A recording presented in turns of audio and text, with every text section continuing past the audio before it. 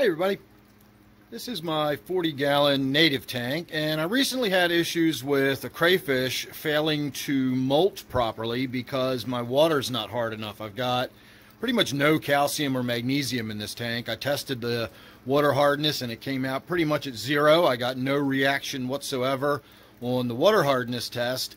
So ultimately what I want to do is add a couple of nice sized chunks of limestone into the tank, maybe some Texas Holy Rock or something. Unfortunately, there's none around here naturally, and I've not had a chance to get down to a good fish store anyway. I mean, the PetSmart and the Petco, I checked there, and they don't have any of the Texas Holy Rock that I'm looking for, at least not at a price I'm willing to pay. And so I'm just going to have to wait till next week. I'll be down a little bit south of here. I'll be past House of Tropicals, and they sell the limestone or Texas Holy Rock by the pound, and it's a lot cheaper that way. So in the meantime, what I have is this stuff called oyster grit or oyster shell. It's poultry grit is what it really is. And it is partially oyster shell, but it's also got Aragonite crushed coral in there. And we're going to go ahead and add some. The reason I've got the bag in one hand and I've got a container of it over here is that when I originally got it, I sort of separated it out through a sieve, and this is all the more fine material that was in the bag.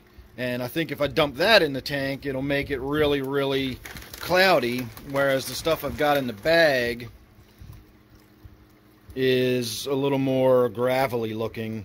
That's the larger stuff that came in the bag. So I'm going to dump some of that in. In fact, I'm going to do it right now on camera so you can see exactly how much I dump in. We're going to do it real scientific-like.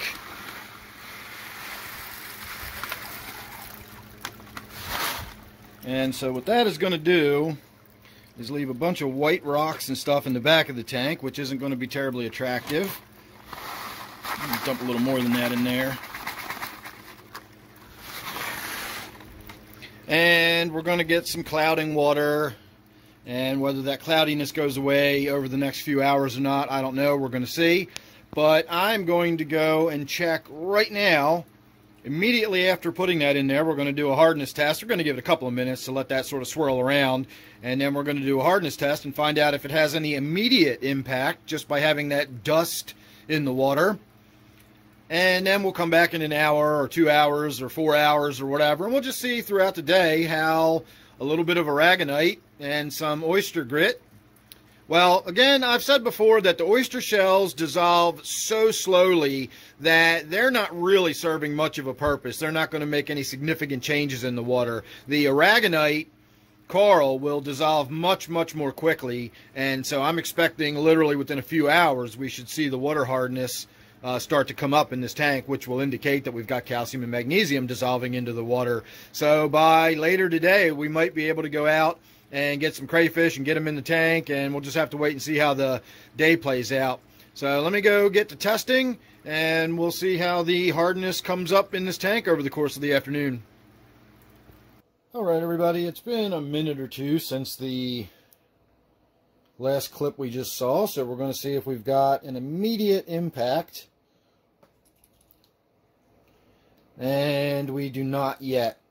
Again, it's been 2 minutes, so I wasn't expecting that quick of an impact, but we wanted to get a baseline for when we first put it in there. So you'll notice that that has a green color to it. That is the finished color. It's supposed to sort of turn orange if there's any hardness in it, and then you keep adding drops until it changes to green, and the number of drops indicates the degree of hardness. So I was expecting that to happen, and I've set up a little test so we can demonstrate what a positive water hardness test looks like. And if you've ever had any problem with your own test at home, you'll be able to get an idea of what you're looking at now. So this is my tap water that we just took that sample from. And just to show you once again, my tap water has no hardness in it. We do 1 drop, and we've got that sort of green color. Instantly, there is no change at all. It just turns green when that green liquid goes in. So now let's rinse that out. This is calcium and magnesium CalMag solution for my houseplants. and a little goes a long way.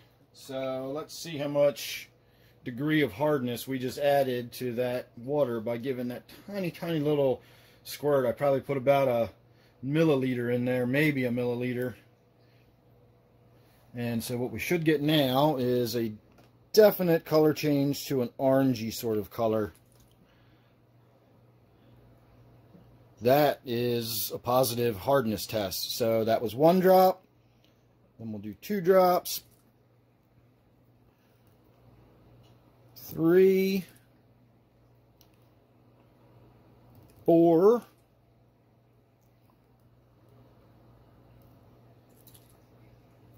5. That's number 6.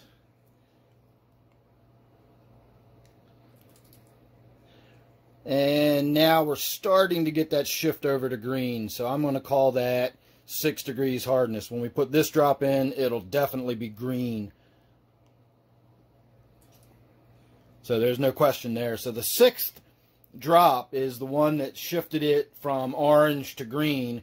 So this water now has 6 degrees hardness in it, just from that tiny little squirt of CalMag I put in there. But that's what you're going to see when you get a positive hardness test. When it turns green on that very first drop, that's no hardness whatsoever. I don't know if you want to count that as 1 drop or you want to count that as 0, but it basically means there's no calcium and magnesium in your water. So now we've got the test set up, we've got a baseline established. We'll come back in a few hours, we'll take another water sample and see if we haven't moved up to maybe 1 degree hardness or 2 degrees hardness. I don't know, but we'll be back in a few hours, so sit tight. Alright everybody, it has been about 6 or 7 hours. I'm not exactly sure what time we started doing this. It was about 11 o'clock, maybe noon, and it is now 6 p.m. So it's been 6 to 7 hours. And we are going to take a water sample and try again. I suspect by now we will see some change, but it's probably not going to be anywhere near a full 6 degrees hardness. So let's go ahead and get a sample. I always like to pour the first one out just so that I know any water that is left in there is the water that we just collected. So we'll take it on over, give it a test, and see what we end up with.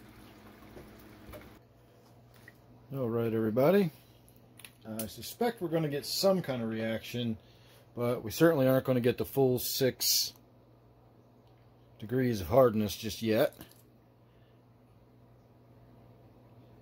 I would call that a reaction. I would say that's orange. Yeah, that's definitely orange.